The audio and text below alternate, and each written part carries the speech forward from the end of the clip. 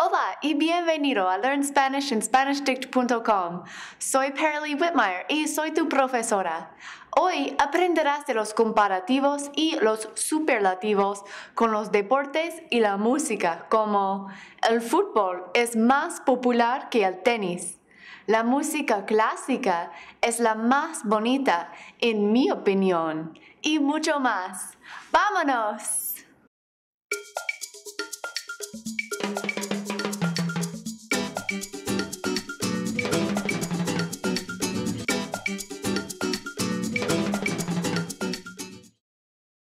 Vale, it's been a while since you practiced with adjectives, so it's time to review.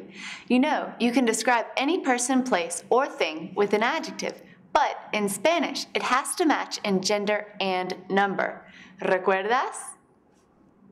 Él es alto.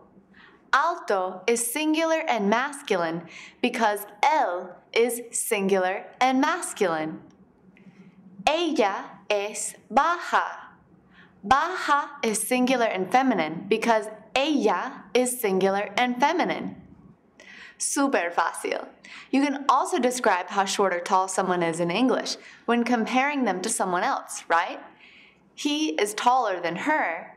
She is shorter than him. In English, we usually add ER to the end of an adjective to make it stronger, and we can use more or less in front of the adjective. He is more bored than her. She is less bored than him. And this is the way it works in Spanish. There is no ER equivalent, but rather you use the more or less plus an adjective plus than formula for all comparisons in Español. Much easier than English. Just use this formula, más o menos, more or less, plus an adjective of your choice, plus que, which in this case means than. Let's look at a few examples using sports. Now these are just my opinions, so feel free to argue with me in your writing assignment. El golf es más aburrido que el snowboarding. Golf is more boring than snowboarding. El surf es más interesante que el ping pong. Surfing is more interesting than ping pong. El tenis es menos popular que el fútbol. Tennis is less popular than soccer. El patinaje sobre hielo es menos peligroso que el hockey sobre hielo. Ice skating is less dangerous than ice hockey. Bueno, más o menos plus an adjective plus que. That's all there is to regular comparisons. Now, there are a few irregular comparisons that you need to know, two of which are irregular in English as well, so you should expect it. While bueno means good, you already know that, to say better in Español, you use mejor. Mejor.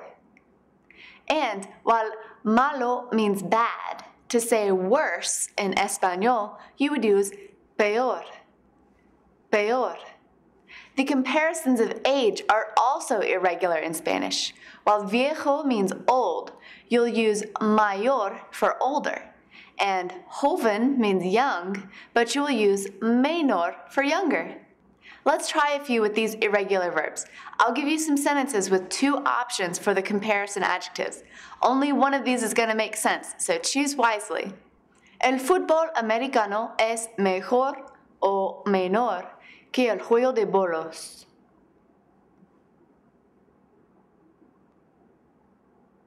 Mejor. Mi abuelo es peor o mayor que mi prima. Mayor. El senderismo es peor, menor que el monopatinaje.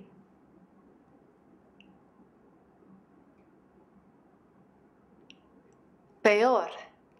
Mi hermano es menor o mejor que mi madre. Menor.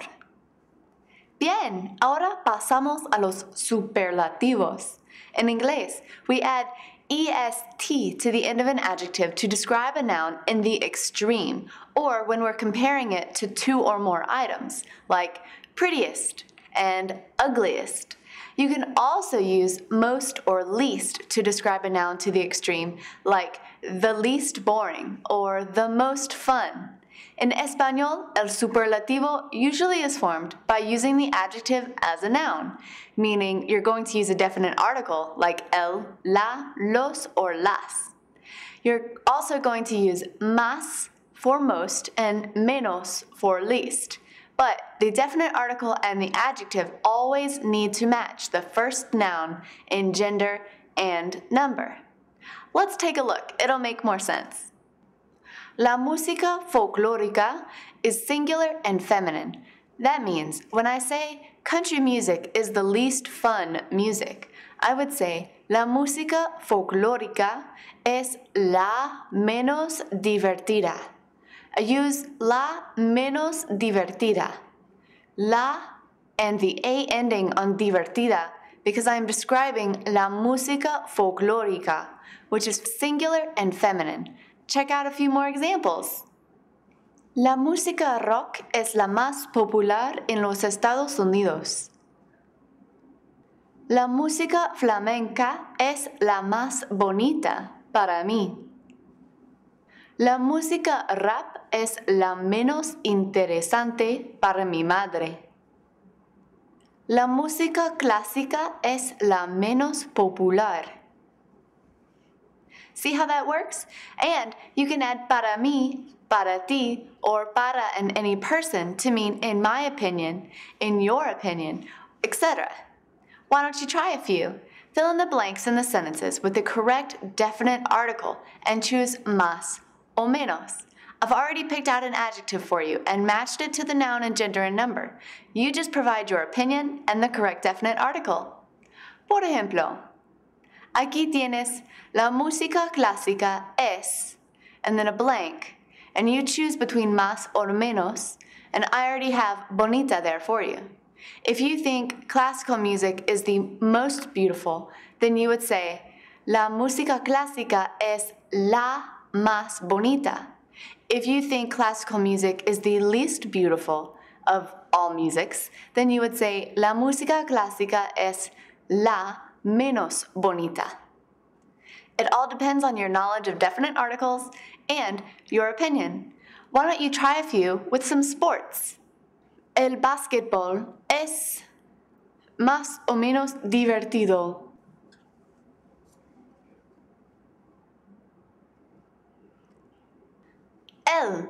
Para mí, el básquetbol es el más divertido. El béisbol es más o menos popular en los Estados Unidos.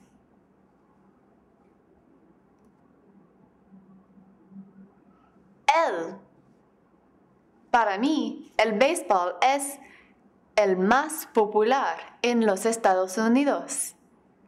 El voleibol es más o menos importante.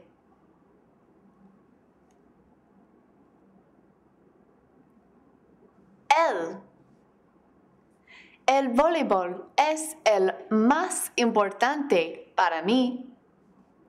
Muy bien. Y súper fácil, ¿no? Pero por supuesto hay irregulares para los superlativos también. You wouldn't say that something is the most good or the most bad, right? Same in Español. To say something is the best, you just use your word for better, mejor, and put the definite article in front of it. Like, el fútbol americano es el mejor deporte para mí. Football is the best sport in my opinion. Same goes for the worst. Use the word for worse, but put a definite article in front of it. Like, el golf es el peor deporte para mí. Golf is the worst sport, in my opinion. Why don't you try a few? Remember to make the definite article match the noun in gender and number.